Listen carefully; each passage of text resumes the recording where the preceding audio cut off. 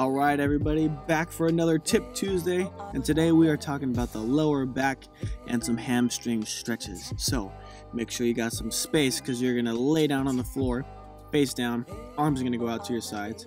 You're gonna send that opposite foot to the opposite hand, trying to keep those shoulders as flat on the ground as possible. Hang out for a second on each side. Go as gradually intense as you'd like. Start slow, ramp it up. That's what we call the scorpion. Flip over onto your back, same thing. Opposite foot to opposite hand. This is what we would like to call the iron cross.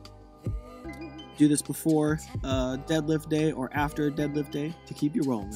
Thanks for watching, y'all. And always train to stay able.